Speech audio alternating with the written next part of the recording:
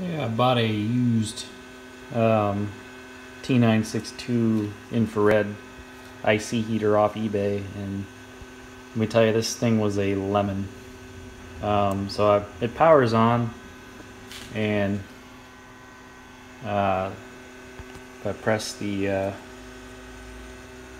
start going through the profiles and select one, the buttons are a little finicky, and then I go to auto execute. As you can see, the lamp light is on, but it's actually not heating. And you look into the drawer, pull the drawer out, but see those little asterisks are supposed to be the actual temperature, and the set point is the waveform. So the little asterisks aren't matching the waveform, so no heating. So I took the lamps out and I tested them, bypassed all the circuitry, and just hooked them up to the switch on the back, and they turned on. They're a little worn, but they turned on. So I have a feeling it's the optocouplers. The triacs are probably working. I don't think they wear out, but those optocouplers, the LEDs they might dim. You can look in the back. Manufacturing date might be 2003, August 2003.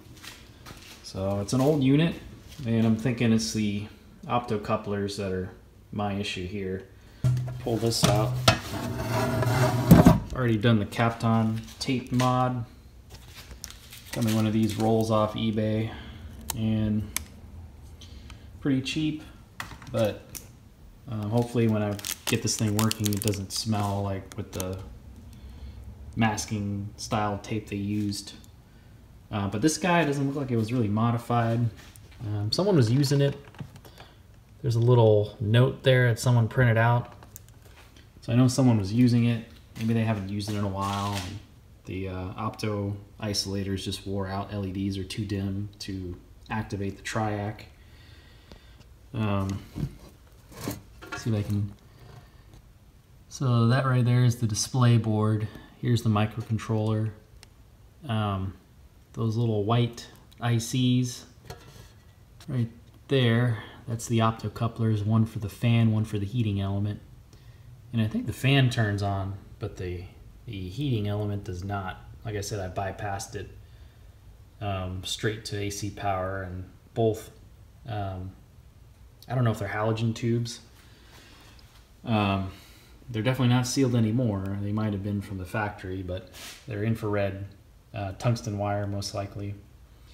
So after this Kapton mod, the only other thing I changed was I did the little grinding away of paint where the ground is. And eventually, these are sealed halogen quartz infrared lights, heating elements, and they turn on instantly, whereas the ones in this T962 take a little bit to turn on.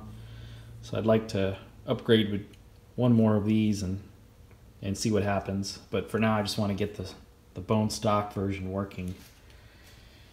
And the first step is to, these are mock 2030s maybe? Mock 3020, yeah. So I have to order a couple of those, and hopefully that's the problem. I might test it outside of the unit, but lately I've just been wanting to upgrade it, so we'll see.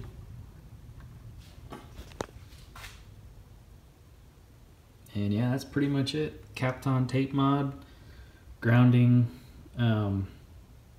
fix, and hopefully replace the opto isolator if that's the issue. I don't think anything really wrong happens to the microcontroller. The display board looks fine, fans run, so my money's on the optocoupler right there wearing out.